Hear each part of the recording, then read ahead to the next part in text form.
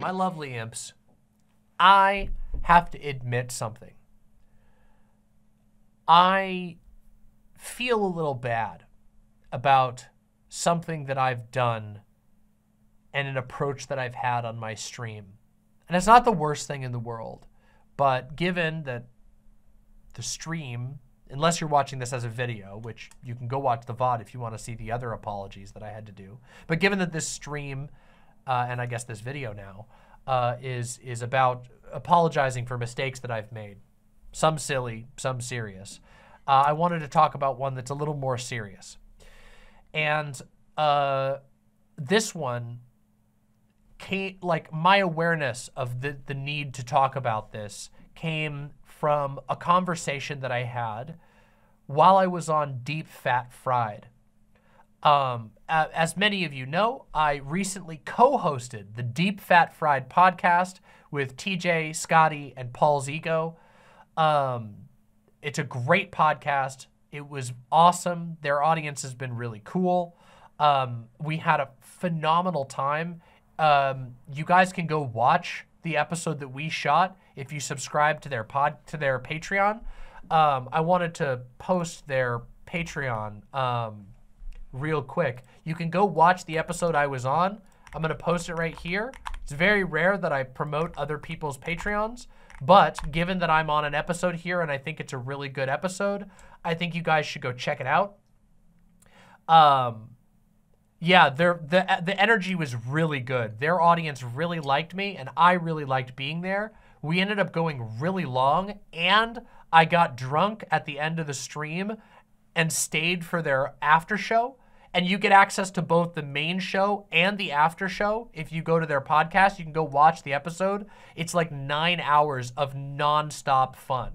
It was one of the most fun things I've done in a long time. I had a genuinely awesome time over on Deep Fat Fried.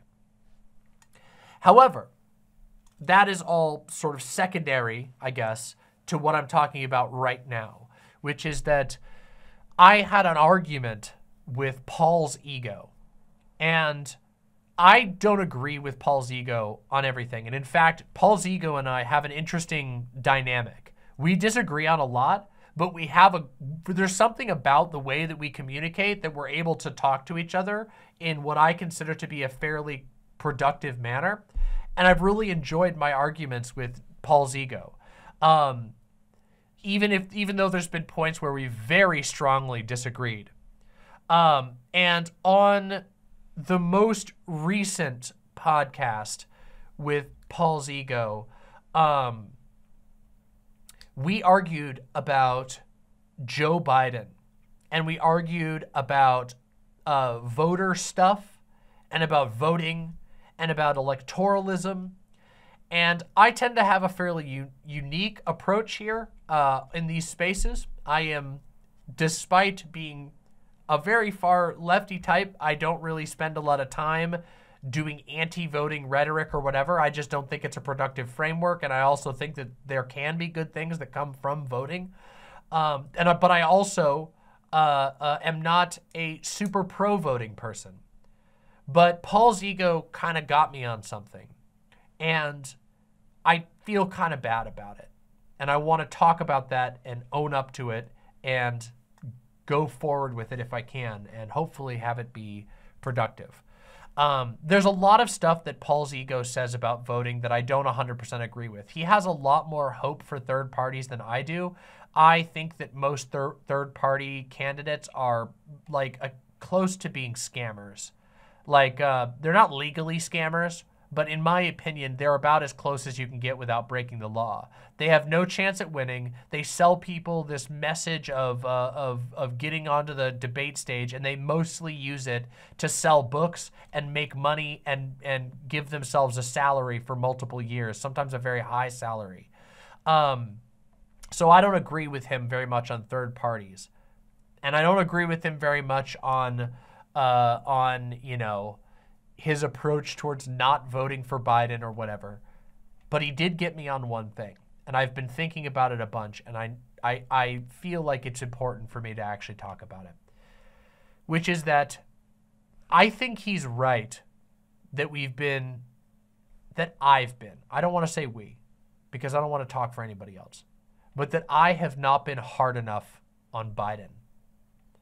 And some of that, he said this on the podcast. He said, oh, you know, there's so many lefties and, you know, maybe it's even, and you know, he wasn't super direct towards me, but he did imply that it was me as well. You know, he said there's so many lefties who basically just kind of defend him a lot. And the reality is that I don't defend Biden basically at all, but I certainly haven't spent all that much time criticizing him. And most of my criticisms of him have been fairly recently on Israel-Palestine, which I feel was a good reason to criticize him. And I think I stand by my criticisms of Joe Biden on Israel-Palestine. I have never said anything even remotely positive, and I've made entire segments about it at great detriment to my channel. So I think I did okay on that issue. But I've neglected other issues. And I want to give an example of this immediately, which I have prepared here because it's the sort of thing that I've made mistakes about. And I do feel bad about it because I have in many over the years of my show, and my show has changed a lot. I'm not saying like I've done a critical disservice or whatever. But in the history of my show, I've spent a lot of time going after Donald Trump. Obviously, I've spent a lot of time criticizing Dems in various ways, but I've never, I don't feel like I've done a good enough job on this particular issue, and that is on trans issues. And that is an issue that is of incredible importance to me. And I feel like I haven't done a good job of criticizing Biden on it.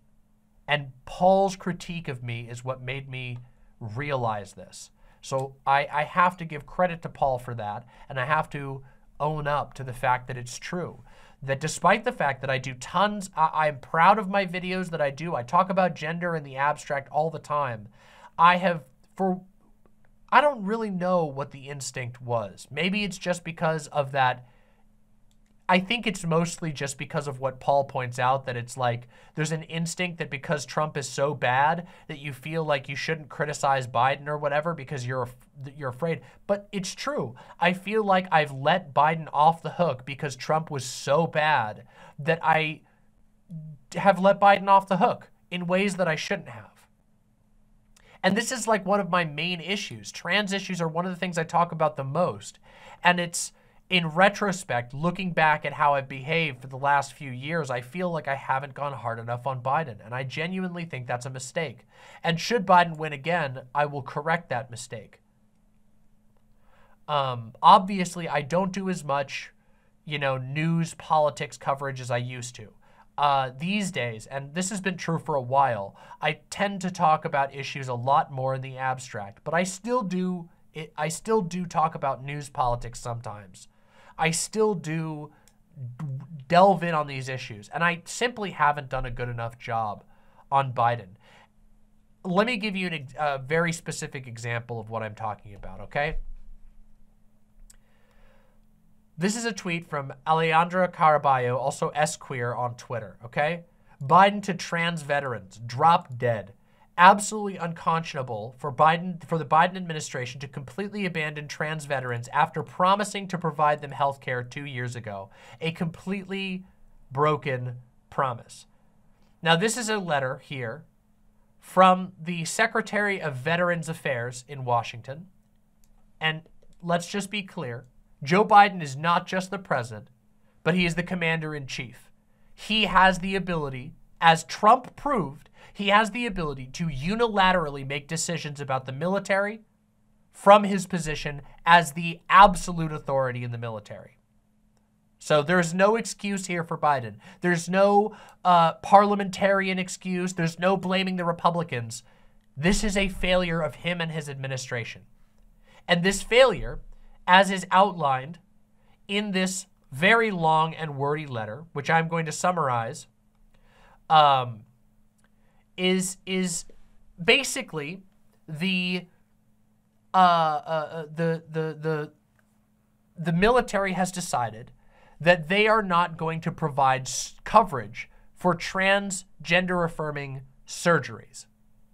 They will cover HRT, which they had better, obviously. That's like the cheapest, least, like most affordable, least expensive part.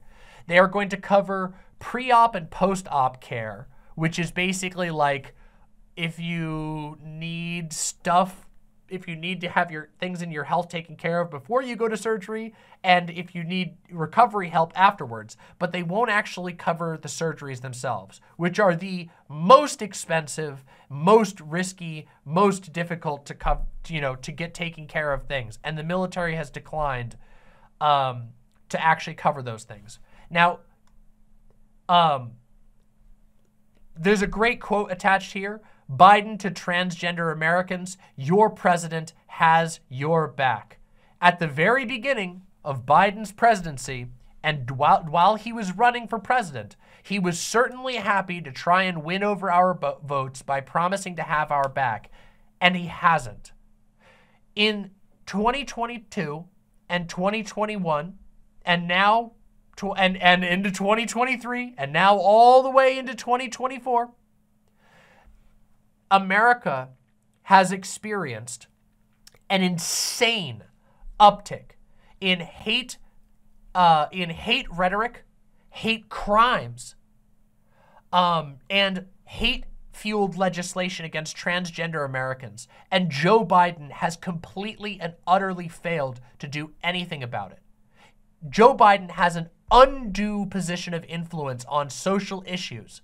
He could be talking about these issues in a beneficial way every single day. He could be intervening, using his party, directing his party to fight back as state after state after state passes disgusting and unconstitutional bathroom bans, as they pass disgusting and unconstitutional genital inspection laws, as they ban trans people from sports, as they start to target trans people's ability to live in life, as they pass disgusting intrusions on medical rights by banning trans healthcare for minors, banning trans healthcare for some adults.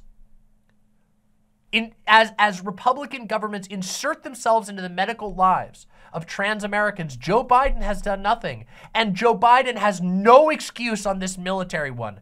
Donald Trump banned trans people from the military by executive order. He used his position as commander-in-chief to unilaterally drive trans people out of the military, which is a statement. Even if you say the military is probably a dangerous place for trans people to be, which I would agree with you, the statement is what matters there. And also the fact that it's just a disgusting, just generally a disgusting example of prejudice and discrimination. But the fact that Donald Trump was willing to use the executive position of being the commander-in-chief, that he was willing to use that to basically shine the spotlight on trans people and say, you aren't even fit enough to serve your country as a soldier.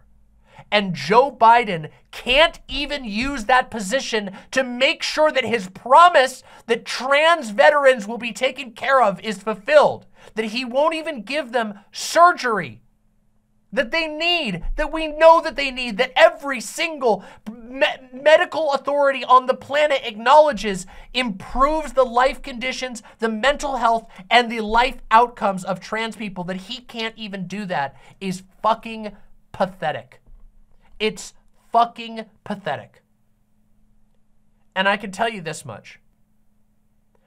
I'm not going to play nice on this front anymore, because PaulsEgo was right about that. He's right that I have pulled punches. I've pulled punches.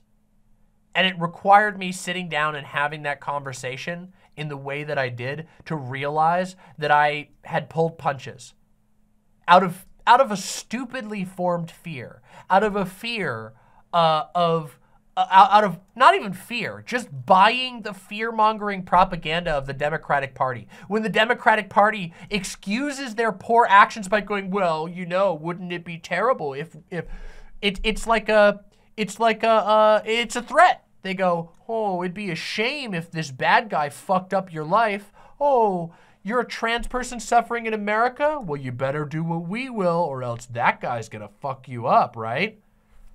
It's a shakedown. And it's gross.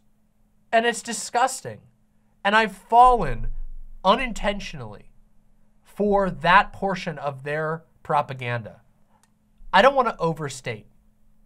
You know, I don't want to sit here and pretend like I've been friendly towards Biden. I don't even think anybody can remember the last time I said something positive about Biden on this stream. But the reality is that I should have been ripping into him on this, and I've spent a lot of time just criticizing conservatives, when in reality, Joe Biden is in power. The Democrats are in power right now, and they have fucking zipped right up. And they have let this spread. They are literally sacrificing trans people on an altar.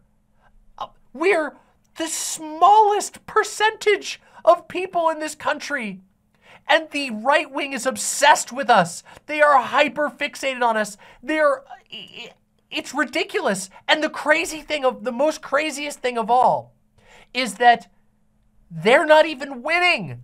The Republicans fixating on trans people loses them elections. And even still, the Democratic Party is unwilling to have the spine to say, we are going to fight for trans people. No, because they would rather let trans people be on the altar, be fixated on. They would rather let these hyper red states destroy the lives of trans people so that they can try and make a case of lesser evilism. And that is what's happening.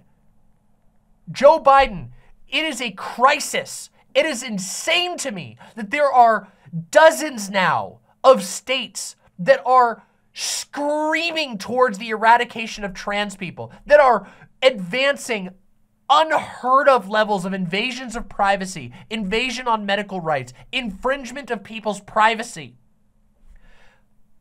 They're injecting themselves into bathrooms. And Joe Biden is okay with sitting there because that makes for a hell of a scary news story. And we're a tiny population, okay? In a lot of these red states, the trans people can survive. There are things they can do to fight back, but they are outnumbered in a lot of these red states. They need, in the myth of the Democratic Republic, they need good people on the federal level to watch out for them and protect them. And where has Joe Biden and the Democratic Party been? Where the fuck have they been? Nowhere. They've been nowhere. They've been gone. They've been spending their time sending money to fucking Israel. They've been spending their time on TV lying to the people in favor of Netanyahu. They've been spending their time saying, you better vote for us or that guy's gonna fuck you up. And this is the perfect example of this, where the power is completely in Joe Biden's hand. The power to make this decision about the military is complete. He is the commander-in-chief. He could make this change now for a group of people that is being disgustingly discriminated against, and he won't. Because he's decided that people like me, he's decided like people like you out there in the audience are a worthy sacrifice so that him and his party can have the weakest claim to electoral power. It really does say everything you need to know about the current state of the Dems. That the Dems right now have no will to power. That the Dems right now have no real plan. They have no... And as each day goes on, I get more and more worried that we might actually lose the election to Donald Trump. That Donald Trump might win the election again. That there's a real possibility that's the case. And there's fucking nothing that any of us can do about it because it's Joe Biden being the densest, most ignorant motherfucker you can possibly imagine from the pulpit of the White House, that he is sitting there and doing nothing, that they are not taking this election seriously. And in all of that, he can't even work up the spine to stand up for 1% of Americans that the right wing has decided deserve to be persecuted. It is the easiest win that you could possibly ever get. It would be a symbolic win. It would be a refutation of everything that Trump stood for, and he won't even do it because their current plan is to just always win by default. And isn't that an indictment of everything wrong with American politics? It seriously bothers me, and I think it's a mistake that I've made. I think that I'm not going to make that mistake again. So, there you have it. That was the real thing that I needed to apologize for and own up to. Now you've heard it. Now you've seen me own up to the fact that I have let myself make a mistake in not screaming about this stuff earlier, in not pointing out the fact that as Florida and Utah and Alabama spin off into genuinely dystopian, genocidal states towards trans people, as Florida has now made it illegal for trans people to change their gender identity on their licenses, which, by the way, is wild because Obama had addressed that. Trump let it lapse, and Biden didn't bring it back. And he was a part of the Obama administration. It's so bad. We now have a country where, from state to state, trans people like myself have no guarantee of civil rights on complete bullshit grounds. We have a moral panic spreading across this country, and no one with a voice is actually able to push back on it. Nobody with the power to do so will do so because they are fucking cowards who are asleep at the wheel. And the Joe Biden administration is completely asleep at the wheel. Their conceptualization of politics, whoever's running the machine up there has a conception of politics that's 30 years old. They are not engaging with the reality. They can't even engage that they are alienating their own voter base over Israel-Palestine. They literally keep telling us it won't matter. It's fucking February and it still matters. Everyone is still pissed off about it. And they keep saying, oh, people will forget about it. People will forget about it. And they haven't. In fact, they're more pissed off about it. They're destroying their own chances at keeping Trump out of office because they're so disconnected. I got very fired up about this, but the truth is that I feel very angry about it, and I feel regret. I feel regret that I didn't go even harder about this, because it is true that I've spent a lot of time going after the real perpetrators, okay? The Republicans are the perpetrators of this shit, okay? They spend all day, every day, laundering a disgusting culture war.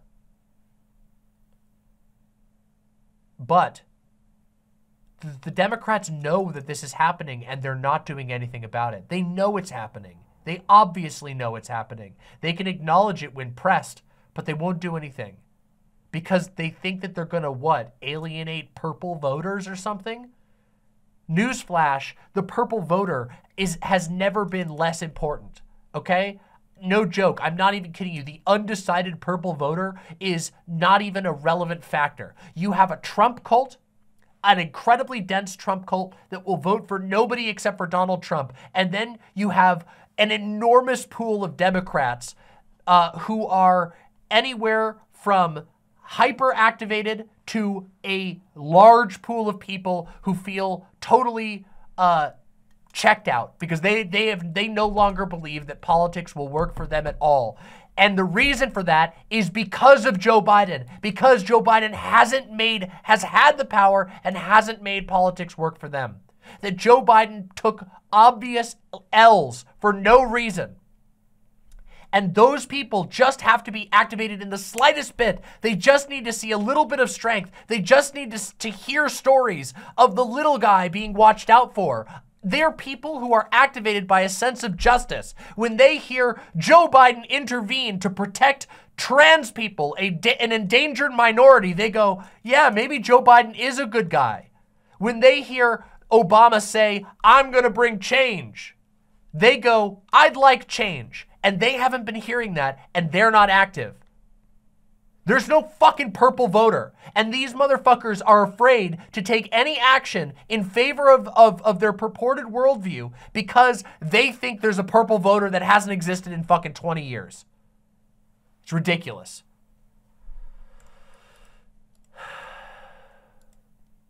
Anyway, I don't have much else to rant about on this. I'm going to do better. I'm going to be hitting these issues harder, and I'm going to be criticizing Joe Biden harder. Because he's a big boy, okay? He's the biggest boy in the country. And if people can't see that this is a big issue, then no one's going to be thinking about it, okay? And this fucking culture war against trans people is going to continue. And I don't want it to continue because it's nightmarish and it's hurting people that are important to me, okay? And I'm very happy that there are blue states that are safer, okay? That's great. But Joe Biden has barely goddamn helped that. That's been the hard work of people in each of those blue states. That's been the hard work of people here in Washington, the hard work of people in Oregon, the hard work of people in California, Vermont, Maine. Thank you all for hearing me out. And if you're not subscribed to me, make sure you hit subscribe down below because this is the type of stuff you can expect from me. While I haven't been as good at criticizing Joe Biden as I could have been, you guys and my fans will tell you I've been damn good nonetheless. It's just I'm always trying to improve, okay? I'm always trying to do better. And I love it when somebody is able to help me see a way in which I can do better, a way in which I may have made a mistake, a way that I can hone my message and hone my show even more. And in this case, one of the things I got to do is I got to go harder on this guy. Because this is not acceptable. It's not acceptable at all. Anyway, make sure you hit subscribe to Demon Mama down below. Thank you so much.